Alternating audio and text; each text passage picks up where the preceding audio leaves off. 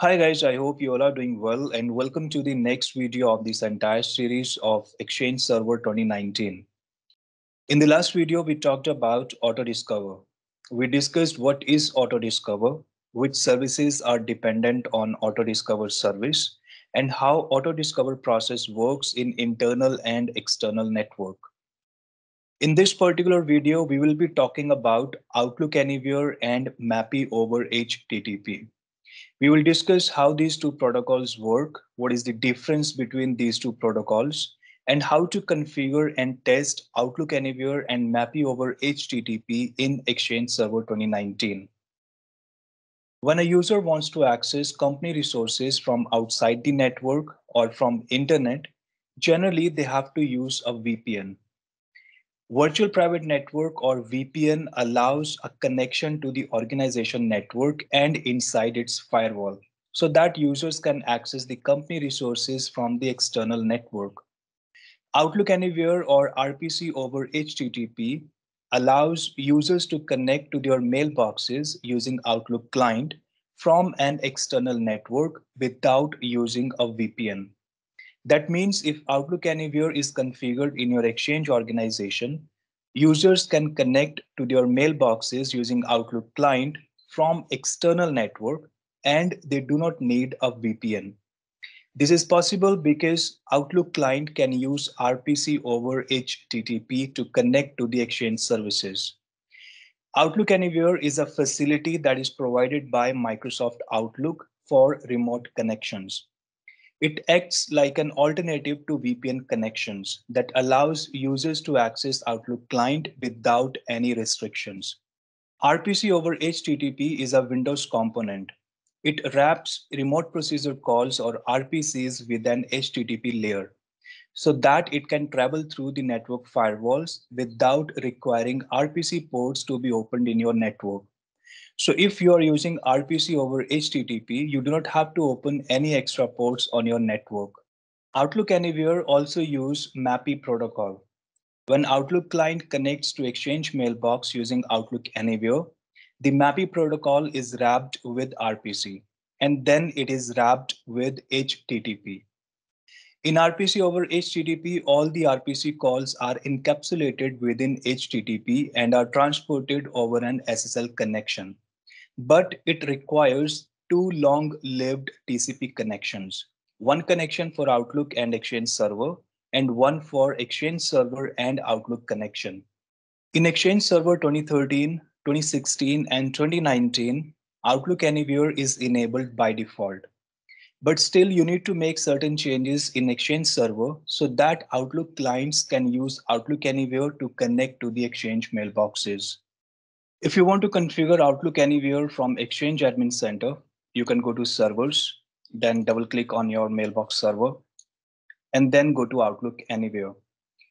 Under external hostname and internal hostname, you need to mention the hostname for your Exchange server. I have already changed this to mail.office365concepts.com. Under authentication method, you can select if you want Outlook clients to be authenticated using basic authentication, NTLM authentication, or negotiate. And if you want to verify all these changes from Exchange Management Shell, you can run get-outlook anywhere pipefl and press enter. This command will list all the properties of Outlook Anywhere virtual directory. Now, if you want to make same changes that we just checked here, if you want to make all these changes from PowerShell, you can run set-outlook anywhere identity. Identity will be the name of Outlook Anywhere site. After that, we will mention external host name. That will be, in my case, it will be mail.office365concepts.com. mail.office365concepts.com. Then we will mention internal host name. This will be same. After that, we will use hyphen external clients require SSL dollar true hyphen internal clients require SSL dollar true, and then we will mention the default authentication method. For example, negotiate. So you can run this command and this will configure the same settings in Outlook Anywhere virtual directory. If you want to verify if Outlook Anywhere is configured properly in your Exchange server, you can run test-outlook connectivity hyphen probe identity outlook.protocol outlook RPC self-test probe. Press enter. So Outlook connectivity test says succeeded. So that means Outlook Anywhere is configured properly in this Exchange server. MAPI over HTTP is a transport protocol that replaces Outlook Anywhere. It was introduced in Exchange Server 2013 SP1. In Exchange Server 2016 and 2019, MAPI over HTTP is enabled by default on the organization level. In MAPI over HTTP, MAPI is wrapped with only HTTP protocol. And instead of two long-term connections, it uses one long-term connection and one short-term connection, which results in faster communication when you are connecting to your Exchange mailboxes. By default, Outlook 2016, 2019, or Outlook 365 uses MAPI over HTTP. But if MAPI over HTTP is not enabled in your Exchange server, Outlook clients can still use RPC over HTTP to connect to the Exchange mailboxes. If you haven't configured MAPI virtual directory, you can go to servers, then go to virtual directories, and then open MAPI virtual directory. Under internal URL and external URL, you can mention the URL that will be used by the client applications to connect with your Exchange server. Under authentication, you can set the authentication method that will be used to authenticate the Outlook clients. You can set it to NTLM, Kerberos, Negotiate, Basic Authentication, or OAuth authentication. Kerberos authentication is not enabled by default in Exchange Server. So in one of the next videos, we will discuss how you can enable Kerberos authentication for Exchange Server. In Exchange Server 2019, MAPI over HTTP is enabled by default on organization level. You can go to Exchange Management Shell.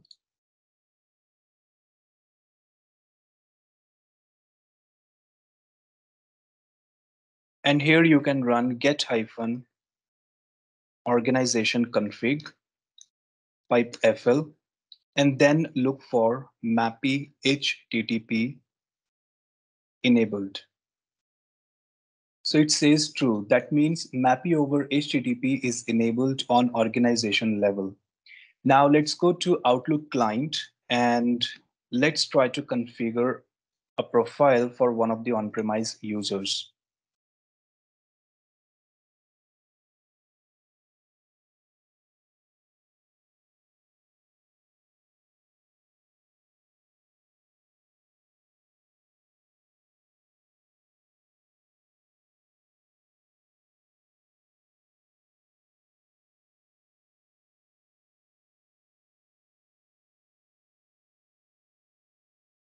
So the mailbox is configured. Now let's try to open Outlook.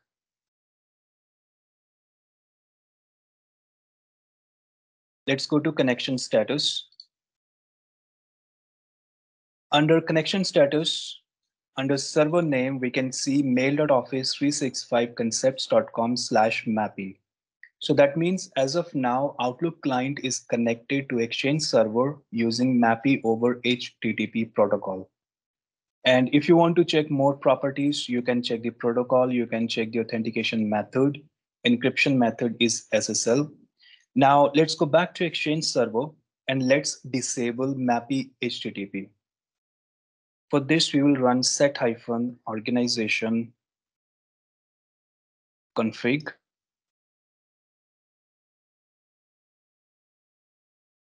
MAPI HTTP enabled $false. Press enter.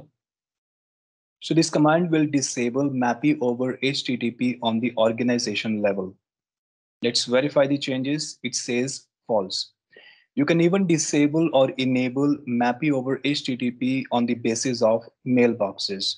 For example, let's say we have a couple of users.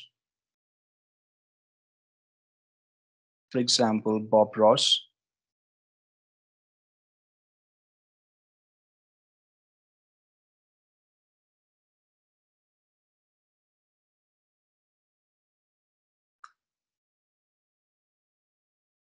As of now, MAPI HTTP enabled shows null. MAPI HTTP enabled has three values. First is null. Null means it will by default consider the value that is defined on the organization level.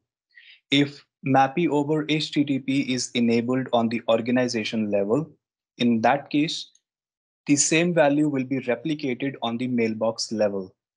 If this value says false, that means MAPI over HTTP is disabled for this particular mailbox.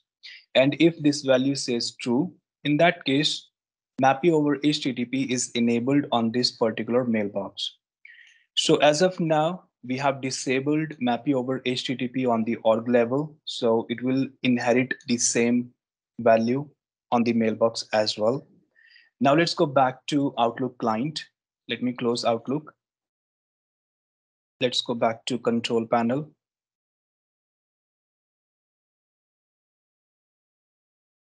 And let me remove this profile.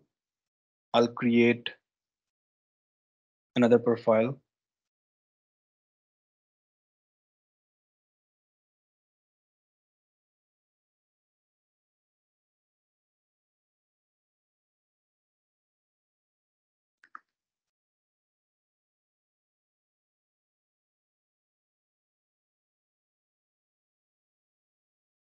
So the profile is configured, and let's open Outlook. So let's go to connection status. So under proxy server, we can see mail.office365concepts.com, which is the URL for our Exchange server. And under protocol, we can see RPC over HTTP.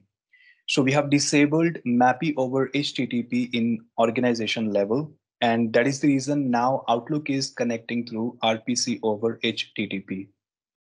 In the next video, we will be discussing IMAP and POP protocols. We will discuss how you can configure these two protocols in Exchange Server 2019 and how we can use these protocols to send and receive emails in Exchange Server.